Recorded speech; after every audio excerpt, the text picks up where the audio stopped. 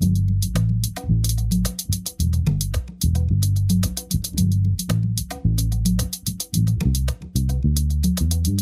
and welcome to Health Professional Radio. I'm your host, Neil Howard. Thank you so much for joining us again.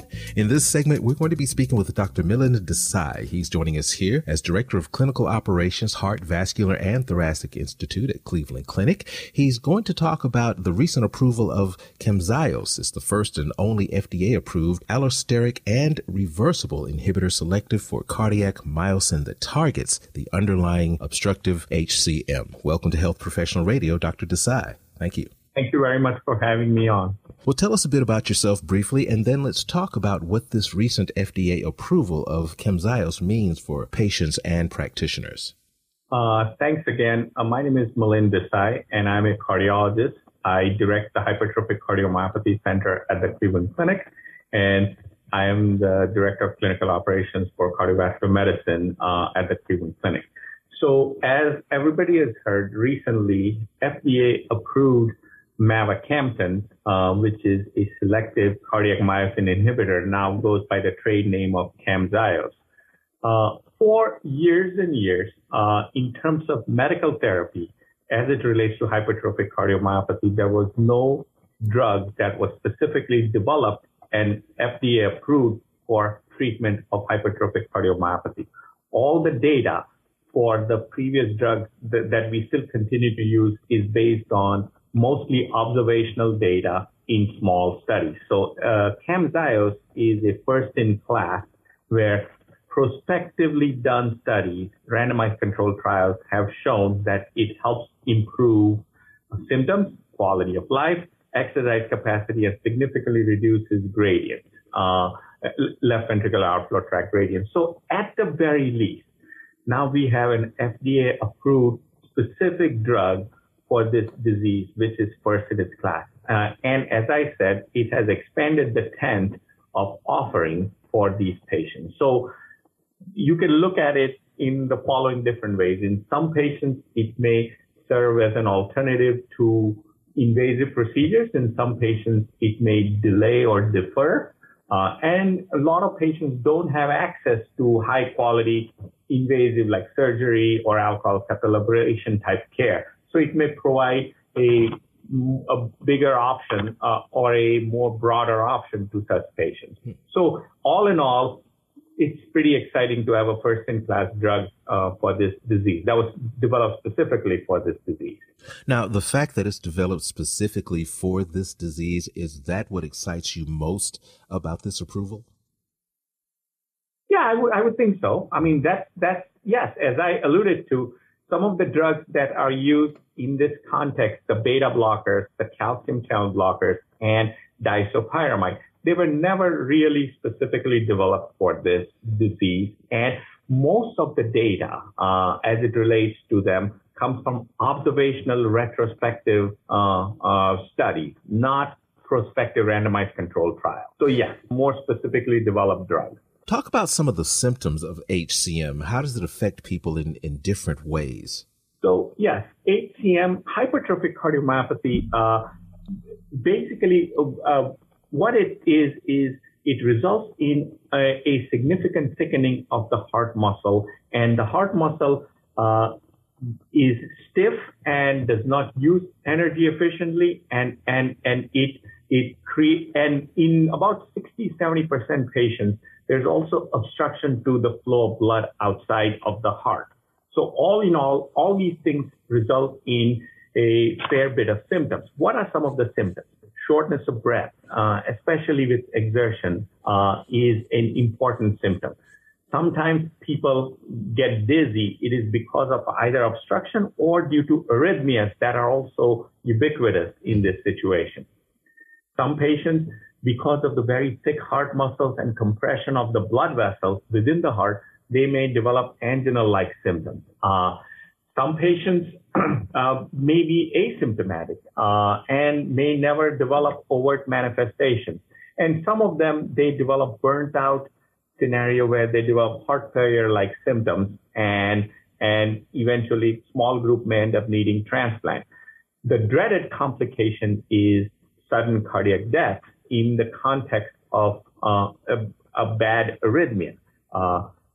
Fortunately, with evolution of science and our understanding of the disease, the risk of sudden cardiac death has dropped down to about 0.5% per year per patient. So we are making strides, but there's a lot of patients who are also underdiagnosed, misdiagnosed, or they are just never diagnosed.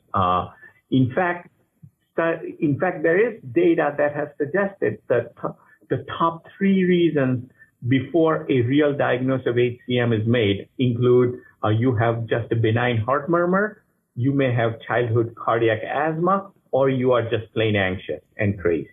So there is as many people who have the correct diagnosis. We believe there are a lot more who may be misdiagnosed or underdiagnosed. Once you are diagnosed, how does Camzyos work? Yes. So Camzyos, what it is, as you have mentioned, is it's a direct cardiac myosin inhibitor. So in hypertrophic cardiomyopathy, what happens is at a muscle level, at a microscopic muscle level, there is significant hypercontractility. So essentially, the muscles are in a state of overdrive. There's something called actin-myosin cross-bridging, and there's too much of that. That makes the heart muscle very contractile.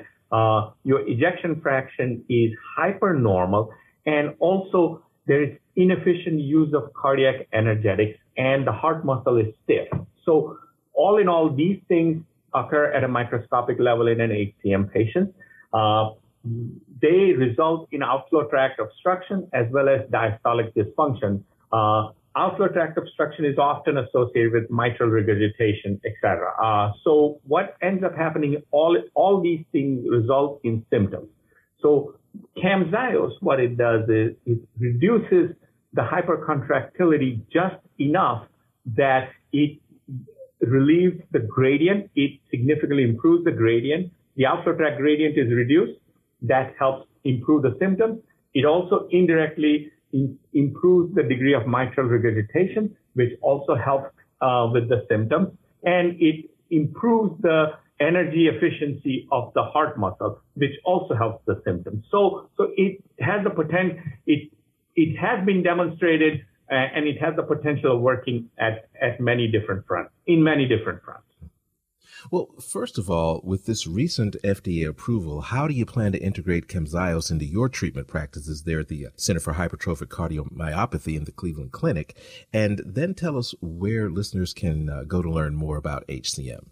So how are we going to incorporate in our practice? So Camzyos, at least the current indication is it was approved for patients with New York Heart Association class 2 or 3, not class 4, and certainly not asymptomatic, and patients who have obstructive HCM. So it is only approved for people with resting or provocable outflow tract, LVO, significant outflow tract obstruction, which typically is defined as greater than 30 millimeters at rest and greater than 50 millimeters at peak stress. But be it as it may, it is approved only for symptomatic, not advanced symptomatic patients with obstructive hypertrophic cardiomyopathy. So that's where we will plan on incorporating in our patient population. So currently, our standard of care is treat them with first-line therapies like beta blocker, calcium channel blocker, etc.